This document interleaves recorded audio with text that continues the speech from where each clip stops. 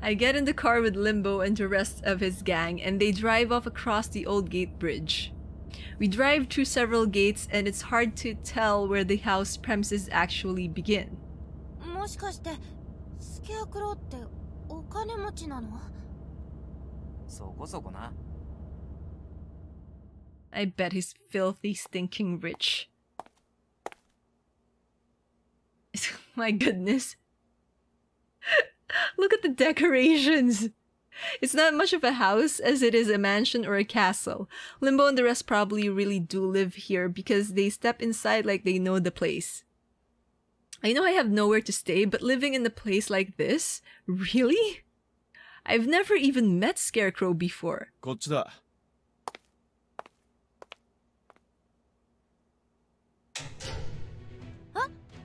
Wait, will we be shown what Scarecrow looks like? 待たせたな。So dramatic. 何？ A spotlight shines down on one spot and I see the back of a large chair. 始まった。ようこそ俺の要塞へ。俺はスケアクロー。裏社会のボスだ。Is he a... I feel like he's like one of those geeks. Otakus. Not geeks. No disrespect. The chair tries to rotate but doesn't stop and spins 2 times over. ちょっと待って。一瞬待って。回りすぎちゃった。ちょっと、アニマ、もう一回電気消して。アニマ？ AI システムだよ。スケアクローが作ったプログラムの名前。電気を消します。よし、アニマ。スポットライトオン。So stupid.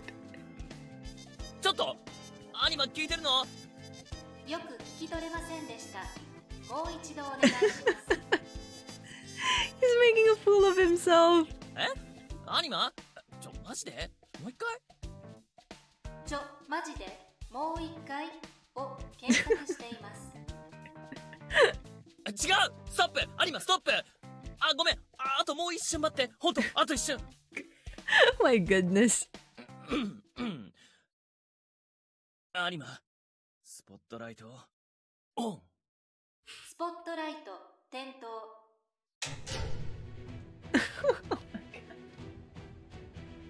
I was not expecting Scarecrow to look like that. The spotlight switches on again, revealing a man seated on the chair. So this is Scarecrow, the underworld boss? お前たち、よく来たな。俺がスケアクロー。そう。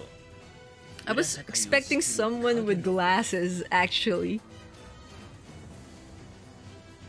I get the feeling he said that before already. Shu ignores Scarecrow and turns on the lights. 長い。そうきたか。そっちね。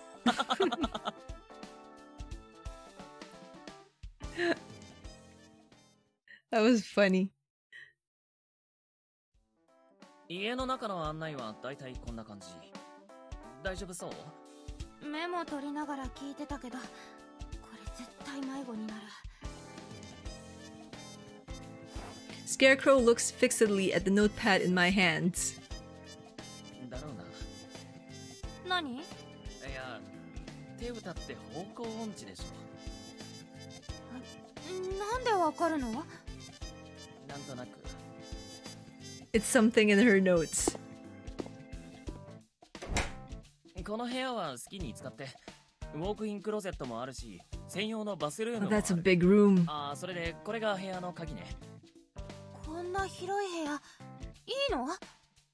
もちろん。そのベッドは最高級のラモンズ社のものだし、そのオーディオシステムは C&W の最新型モデルで。Limbo knocks on the door and opens it without waiting for a response. スケアクローのツアーはどうだ？一通り案内してもらったところ、広すぎて迷子になりそう。これだけ広くてもクロちゃんは大抵リビングで過ごしてるもんな。食うのも寝るのも遊ぶのも。俺はここの家主だぞ。どの部屋をどう使おうと俺の自由だ。He has a point. はい家主ね。すっかり忘れてたよ。はい、罰金。罰金？そうだ、テウタにもこの家のルールを教えておかないとな。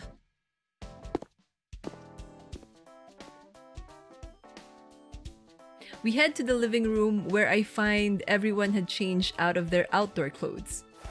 Limbo was taking bills out of his wallet and put them into a jar sitting on the table. Is that to fine? いいか？この家のルールを説明する。この家の家主はこの俺。つまりここでは俺がルールだ。That's unfair. I feel like he can just bend everything and just fine everyone for whatever reason. Respect.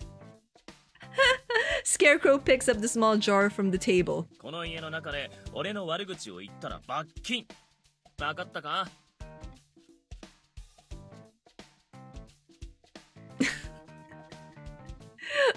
？So they've all paid the fine of some amount.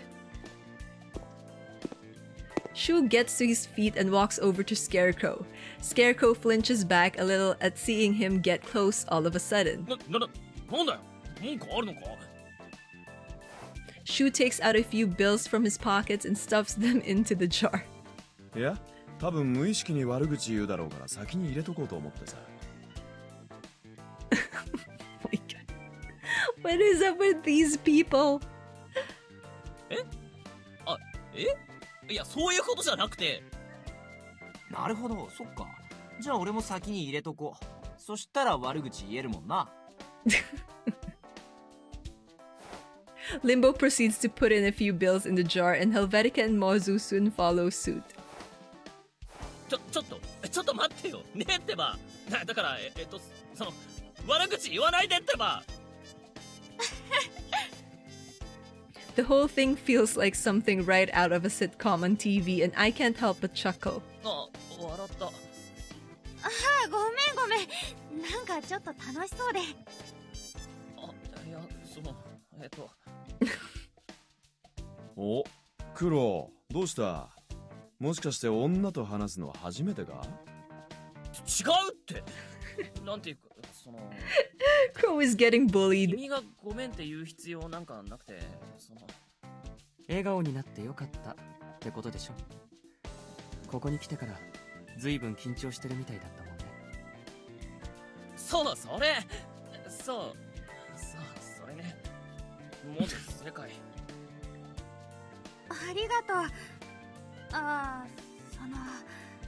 れどうかした？なんか困ったことある？悪口以外なら聞くけど。 That's all the rule there is, right? ここ No trash talking. あ、ちょっと実はお財布が寂しい状況で。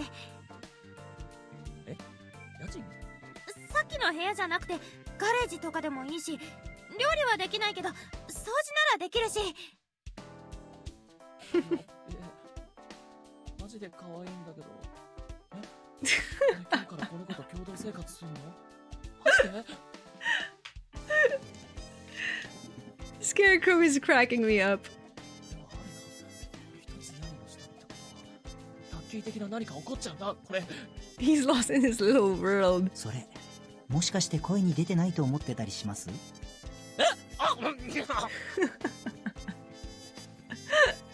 ？Scarecrow is apparently a nice if a bit flighty person. Thinking back to that exchange from earlier, I take out a $1 bill from my wallet. 罰金？スケアクローのエッチ。エッチ？いや、違うって。そう来なくちゃな。ようこそ我が家へ。歓迎するよ。だから俺が家主は俺なの。He's so loud.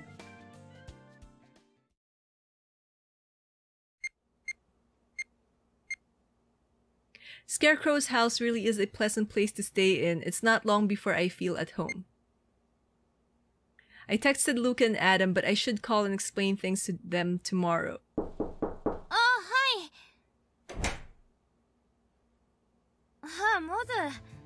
どう？落ち着いた？ありがとう。急にお邪魔させてもらった家なのに、なんかすっかりくつろいじゃって。そう。He's not mad at me, is he? 引っ越す部屋見つけたらすぐに出ていくから、別に急ぐことないんじゃない？スケアクロウも喜んでたし。まあ、好きにしたらいいと思うけど。I can't get a read on Mozu's feelings, but I guess he's not angry with me. 二人ともちょっといい？みんなでご褒美タイムなんだ。ちょっと外で乾杯しない？ご褒美タイム？ This is really one long first chapter or second, yeah, first chapter. It's chapter 1. Wait, where is everyone? 外だよ。ほら、ついてきて。Wow. A garden, or rather a pool and a spa. There's a bunch of recliner chairs lined up by the poolside. びっくりした。I jump in surprise at the sight of Helvetica popping into my field of vision, clad in a swimsuit. I guess it makes sense because it's a pool, but half-naked men aren't something I usually see. どうかしました？ I mean, 僕に見とれて it has to say something if you usually see half-naked men, right? ちょっと驚いただけ。照れなくてもいいのに。はいはいはい。皆さんお待ちかねのご褒美タイムです。Gohobi time. 待ってました。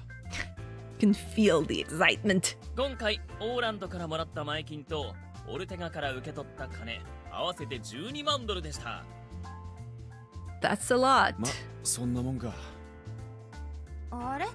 オルテガから受け取ったお金は海にばらまいちゃったんじゃないの？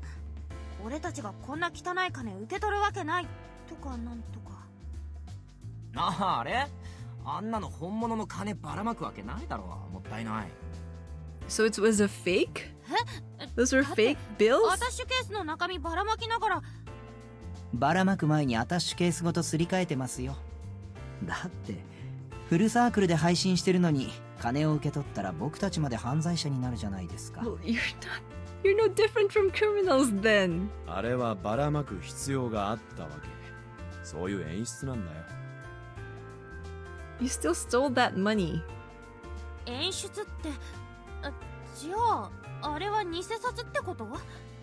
フラッシュペーパーみたいな紙なんだ。水に濡れたら消えちゃうやつ。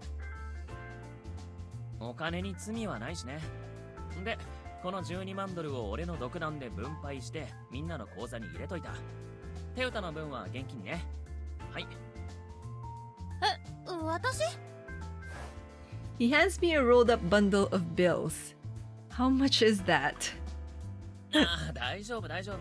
これはちゃんときれいに洗ってある現金だから、どこで使っても問題ないよ。いや、ちょっと少なかった？でもリンボの命の恩人ってとこがまだいまいち実感なくてさ。次回以降はちゃんと乗っけるから。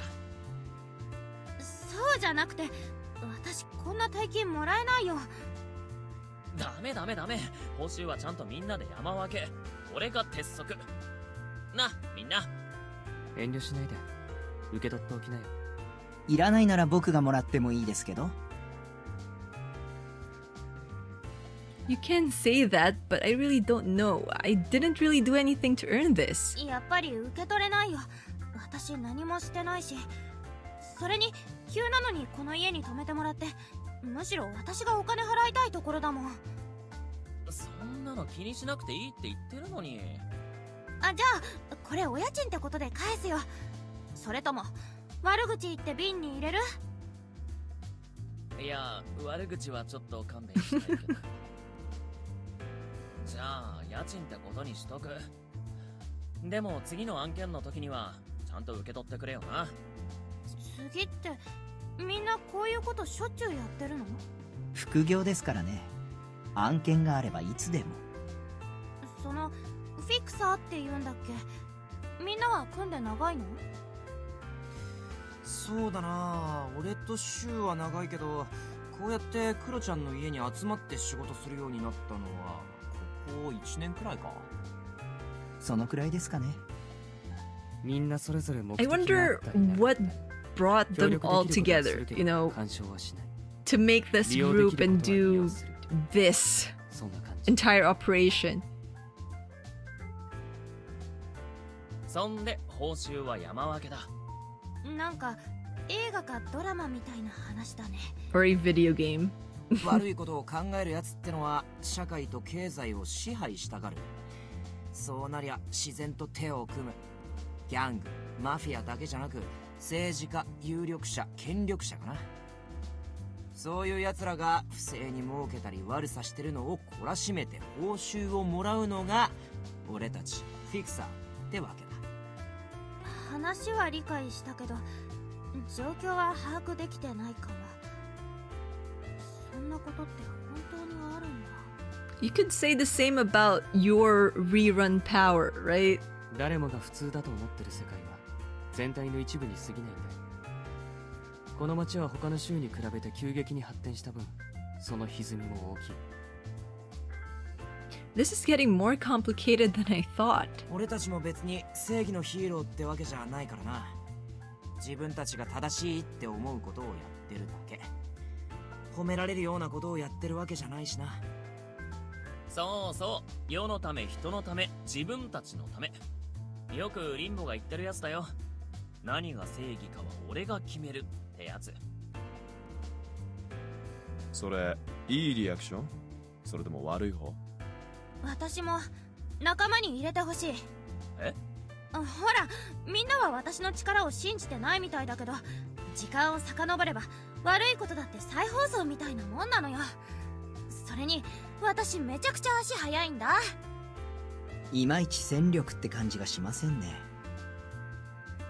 まあでもお前に選択権ないしね。 They should probably give, you know what's a good idea? They should, if they take her like as a part of their group, if they do accept her offer to help, I think it's a good idea if they give her like a secret phrase that if she jumps back in time, if something bad happens and she jumps back in time and she has to speak with them using someone else's body, then she could just say that phrase that only they would know and they'd understand that something has happened. You know, it has to be something that only their group would know, and it should be something that changes like periodically just to make sure that no one like guesses it or something.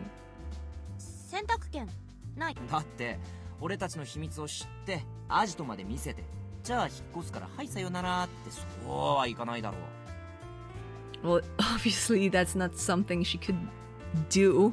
ちょっと待って、ここに止めてもらえるのって親切心からじゃなくて口止めってこと？困ってるならタダで止めてやろうってそんな親切な人間いるか？いるって。俺は本当に親切心からそう思ってるよ。ね。You know who Scarecrow kind of reminds me of? Zenitsu from Kimetsu no Yaiba. いい格好しようとしないでくださいよ。俺は半々かな。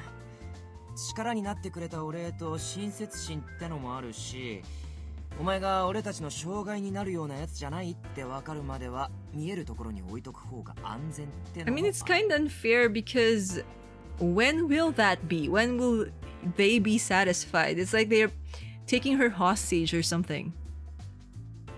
そんな怖がらないでよ。俺たちギャングとかマフィアってわけじゃないし、君をどうにかしようなんて思ってないって。 You're just gonna limit her freedom a little bit, maybe? 別にそっちの言い分もわかるからいいけど。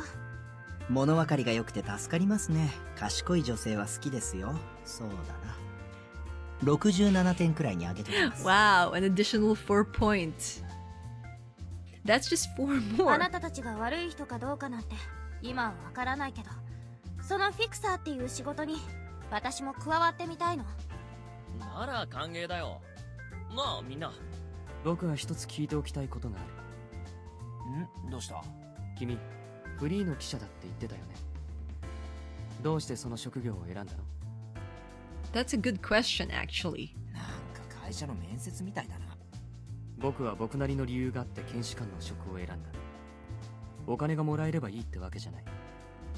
それはリンボだってヘルベチカだってそうでしょ。シューとスケアクローはまあいいか。俺だってちゃんと理由があるって。理由っていうよりお前の職業なんだよ。引きこもりか？ちげえよ。裏社会のボスだ。He's gonna keep going with that boss of the underworld, huh? だから職業を選んだ理由っていうよりは、君が何をしたいと思って生きてるのかを知りたい。That's actually a really good question. What are you trying to live for? あ、流した。私が何をしたいのか。それは確かに俺も興味あるな。What I'm trying to achieve, why I became a journalist. 私、最初は警察官になりたかったの。Police officer? Really? 警察官。それはまたライターとは離れた職業ですね。私は Oh yeah, I remember now why she went to and became a journalist. It's because of her brother. She did say that at the beginning. I'm way too sleepy. It's like 2:02 a.m. right now. お兄ちゃんは警察官だったんだけど、その精神的に疲れちゃって一時期すごく荒れてたんだ。それで悪いギャングともつるんでたらしくて、そのいざこざに巻き込まれて死んじゃったらしいの。らしい。遺体が全部見つかったわけじゃないんだ。遺体が一部しか見つからなかったのもギャング同士の争いだからだろうって、誰も本当のこと知ろうとしなかった。Why do I have the strange feeling that her brother is still alive? 私はそれが納得できなかった。知らないことを知らないままにしても生きていけるし、How cliche わから would ない that ことをわ be? からないままにしても問題はない。でも私は分かろうとする人間でいたい。そう思ってジャーナリストを目指したんだ。That got them quiet. ちょっとなんでしんみりしちゃうの？だってテウタのお兄さん死んじまったんだろ。しかも殺されたって。それはそうだけど6年も前のことだし。もう悲しくないの？悲しいよ。今だってものすごく悲しい。でもずっと悲しんでいたいわけじゃない。私は大好きだったお兄ちゃんのことを知りたい。そう思ってる。ただのお嬢ちゃんかと思ったら結構重いもん背負ってんだな。Everyone has their own baggage. You know, even some random girl. 俺はこいつを歓迎する気持ちが固まったな。お前はどうだ、モズ？さっきまでは正体不明の人間だったけど、真ん中に何かあるんだなってことはなんとなく分かった。僕もどこか共通点のようなものが見えた気がしますね。じゃあ決まりかな？待って、私も言っておきたいことがある。いい？あなたたちが私を信用してないのと同じで、私もあなたたちを全面的に信用してるわけじゃない。まあ、That's 正直 bold なところ結構 to 信 say 用しちゃ that. ってる気もするけど。Then you just say something like that. でも何が正義かは私が決める。これは私も譲れない。それでいい？ So you don't trust them, but you feel like you trust them a little too much. Got it. 異議なし。いいんじゃない？ 69点かな。賛成。 With the じゃあ points. 改めましてテウタ、我が家へようこそ。歓迎するよ。乾杯！乾杯! 今日生きる。今できることをやる。今は今しかない。誰もがそう思って口にします。誰もが気づかないからです。手遅れになるその時まで。あなたは決断できますか？それが全てを変えてしまうとしても。その選択はあなたの中の何かを変える。決められるのはあなただけ。 Well, that's the whole point of living, right? Making the decisions and, you know, living with the consequences of your choices and your actions and being changed by your own not just your own actions, but also the actions of those around you. 今日はこの辺りでお別れです。それでは皆さん、おやすみなさい。 That's actually a pretty deep thought right there. Stay tuned for next episode. 猫？どこから愛犬侵入した？の女の子は僕と手をつなぎたいと思ってますけど、差し迫った危険が君はそういうタイプじゃありませんでしたね。こびりついて消えないもんがあるんだよ。いない化学骨。 Upcoming episode: The Gunshot. And that, unfortunately, is the end of our Let's Play for Bustafellows.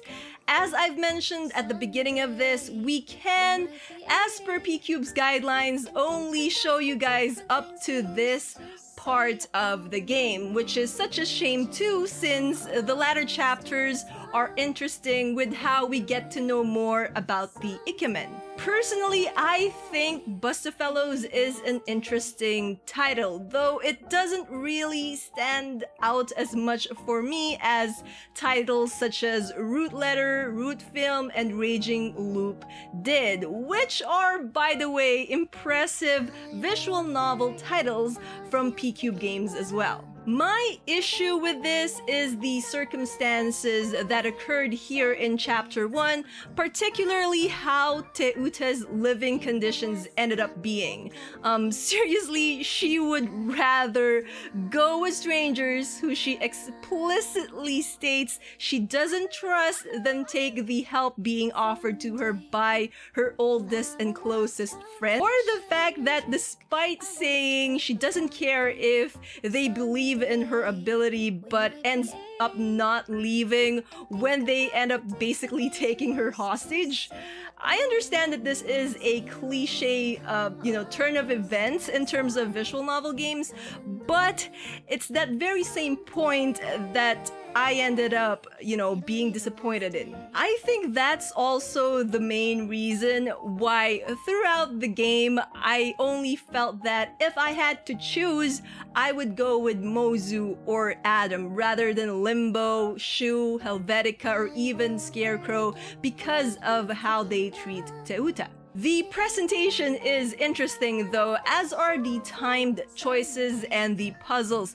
The mystery is also engaging, although unlike the previous titles that I've mentioned before, Bustafellows didn't provide me with that same feeling of being in a high-stakes situation. Of course, that's just my personal opinion based from my own preferences. Now, this game does provide replayability, especially if you want to get and unlock everything. Though, thankfully, you can skip chapters and just jump into one that has the collectibles that you're after, which is a time saver, especially for a visual novel game. Anyways, that's all the time we have for today. Thank you all for watching this Let's Play, short as it is, and incomplete as it is. And I'll see you all in the next video. Until then, you guys know the drill. Dream on, fly on. Bye-bye for now. Keep safe, everyone. We'll have a last conversation, drink our last cup of coffee. Someday we might